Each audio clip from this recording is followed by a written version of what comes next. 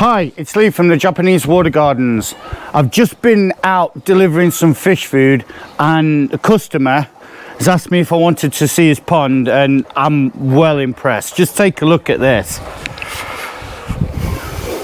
Absolutely gorgeous looking pond here. This is the first time that I've been to see this pond in about probably 10 years, and it's absolutely looking beautiful. Absolutely beautiful.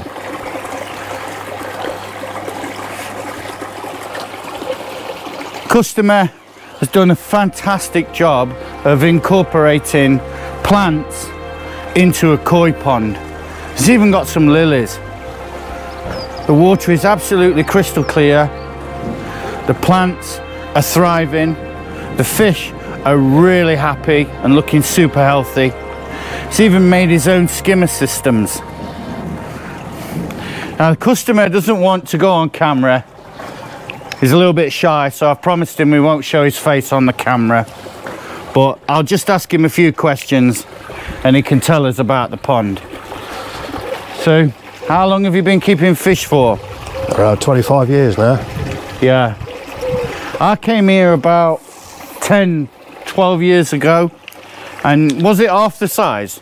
Half the size then, yeah. Yeah, so you've doubled the size of the pond. It finished at this post. It finished here. And then, did you use a new liner, completely fresh liner? Yeah, new liner, bought from you. Had to use a wheelbarrow to get it to the car. It's a big one, isn't it? Yeah. So this pond must be, how long is it? 32 foot, the longest point. 32 foot wide. 10 foot across. 10 foot across, and it's deep as well, isn't it? 6.5 foot at the deepest point, yeah. It's really nice. I'm really impressed with this. And you've got bottom drains. Yep, just one bottom drain, 1 4-inch. So the bottom drain feeds through into here where the filter system is. And just wait till you see this. This is really impressive. The customer has actually made his own filtration system. Turn the light on, and it's all in here. It's all in this garage that's been purpose made for the filter. Now, as I understand it, the bottom drains are feeding into this DIY vortex. That's got 2 pipes that take the clean water through into this brush chamber. It's made out of a cold water header tank. It is amazing how you've used all this stuff. And then it goes through into here, where, what have you got in this tank? Japanese matting stacked horizontal with the white fluff filter wool on top. That's for the clarity, isn't it? Yeah. It's incredibly clean. You do a lot of maintenance on this? Not a lot, it needs cleaning through every 4 days, roughly. The brushes and a new piece of filter floss to go on. Yeah. So from that tank, you've then got, whereabouts, which direction does it go then? Through the back there. Straight out the back. Into here, 2 pipes at the far side bring the water in. And then it goes all the way down, and it's got to come up with these 2 pipes before it can, it's got to travel all the way through the media, because there's a grilling at the bottom and a void of about 4 inches, so everything's got to travel to the void to come back out of that particular chamber. You've made all this yourself and designed it all yourself? Yeah. But this has got K1 in it? K1 in it, trapped underneath that grill, yeah. Trapped underneath there, because normally the K1 would normally try and rise up and float, but he's trapped it under this grill. And how do you clean that out? I just take the grill off and swill it round. So you take the grill off, let everything starts sort of stirring up. And then just let all the water out the chamber. I just can't believe how clear this water is. Absolutely crystal clear, this water. And then more tanks.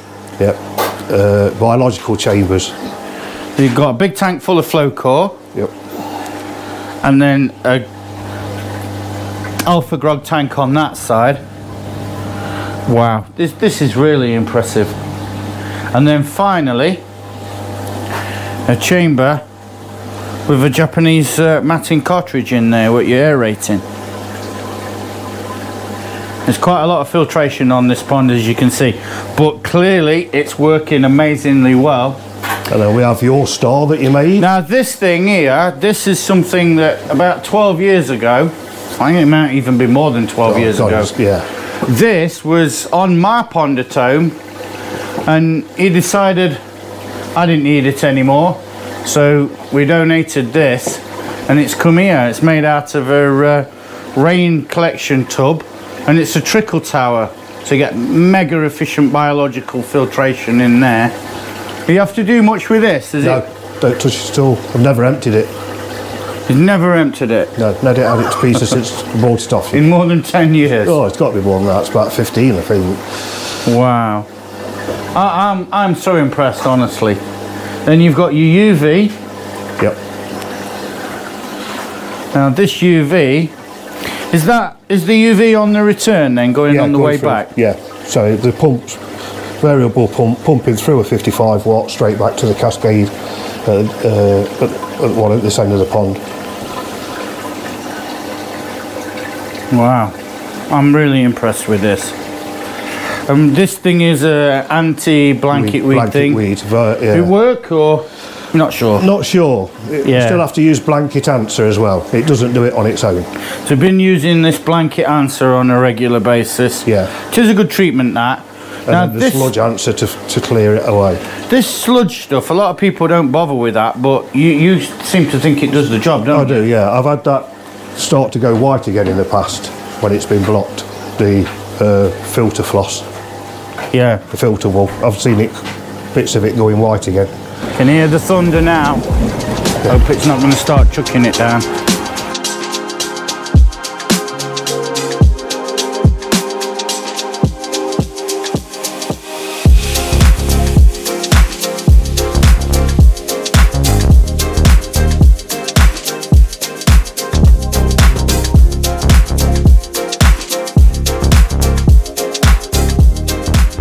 So you designed these skimmers yourself, DIY skimmers? Yep. 2 buckets the same size. I cut one in half. In there there's a grill with holes drilled in it. And then basically there's a pump with a pipe, elbow, tank connector in the bottom with a elbow pipe to a pump. And when I'm with you. Put the 2 together, and then if you turn them, you can control the speed that the water is brought in. Right. And that's working really effectively, isn't it? It keeps the top really clean. I'm impressed with this. And that's again just a piece of filter wool from your place. Alright stuff, look. And how is that held down? Is it just on bricks? You know what you put lace curtains up with? Oh, curtain wire, yeah. Just a curtain wire in just to stop it from all floating up.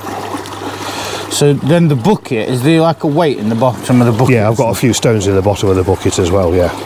And the pump is sucking the water out the bottom of that bucket through that grill. Yeah. It's working brilliantly. And you've had some of these fish a long time. Yeah, some of them have had over 20 years now. Gosh. The big Ogans, definitely. Is that one of the first fish that you got? Yeah. I just went for straight colours to start with. And then as I got more knowledge of when I started getting the multicoloured fish. What's your favourite fish in here, if you've got a favourite? Big Ogan there. Yeah. I just can't believe how clear the water is. Absolutely gin clear the water. And there's no algae, not a patch of algae on the side of the tank. It's absolutely gorgeous. Obviously these plants, they will be taking up some of the nutrients, they'll be taking up some of the nitrates and phosphates and what have you, and that'll be helping to maintain the algae. But what is really nice about it is the way that you've incorporated the plants with the koi, because a lot of people try to do that and they just have problem after problem with the fish, pulling them out of the pots. What we do to start with is we've put brick ties underneath the coping stones. And if you can see, this one's got one on this one. If you look down there, you'll be able to see the brick tie. Yeah. Tie some nylon rope to that to a filter brush, and it goes round the plant to protect it when it's first put in. Okay, then I'm liking that. When the plant gets established, we just put the nylon line round between these two to stop the fish getting behind the tubs and pushing them off. So you're actually using a brush, a filter brush, in front as a barrier to stop the fish getting to them. That's while impressive. they get established. I think it's absolutely lovely. We've not fed them. Have you got any food to chuck in for them, or?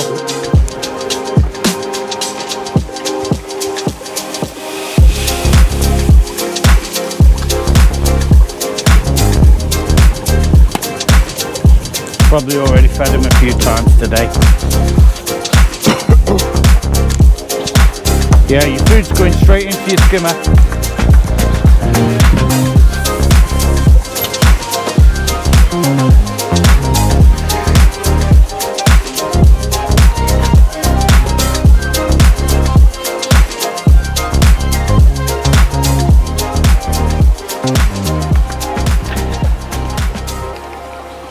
Thank you very much for watching the video. I hope that you enjoyed it. I'm going to say bye now because it's about to chuck it down, and I'd like to say thank you very much to the customer as well for letting me film the pond. Lovely pond. Really appreciate you letting me come round.